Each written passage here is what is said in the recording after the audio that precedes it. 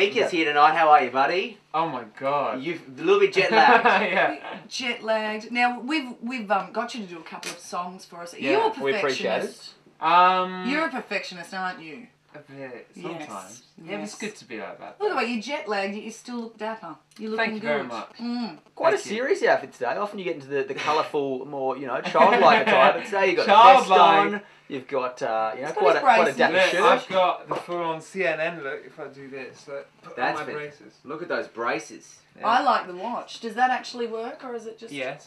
Are you serious? How dare you ask him if his watch does not work?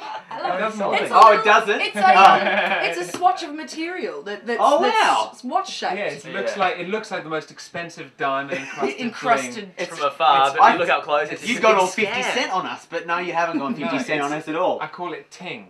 Ting. Toy bling. Toy bling.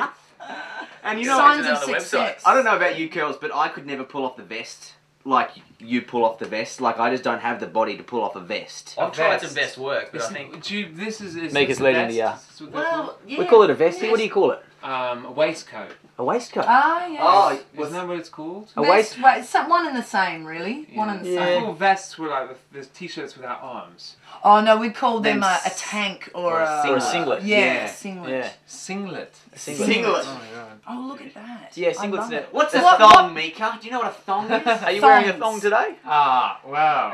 Pair of That's thongs. stupid. A thong here is an article you wear on your feet. Yes. Yes. Oh, very good. Very good. See? Back home, it's something very different.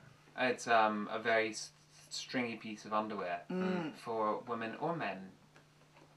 Depending on. And, and you don't wear them because we've seen the film clip. Are you wearing those underwear today or no?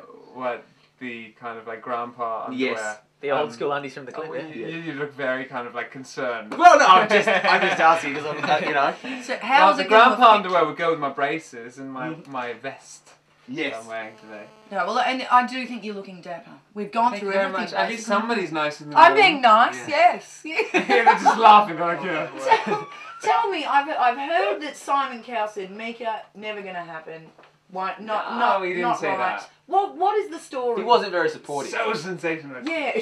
Really. He said, Mika be damned. Send him to the stocks.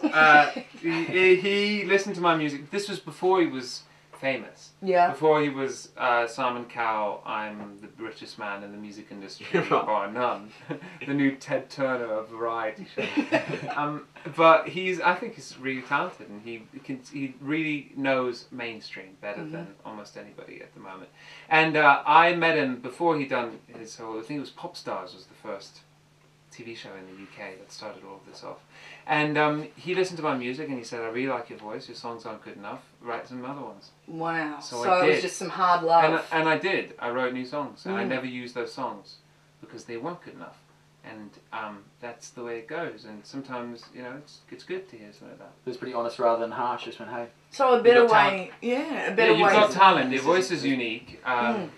but your songs aren't very good. step it up. Do you keep those songs and think sometimes I might listen back to them or not? Or are they the orphan children that you'll never visit again?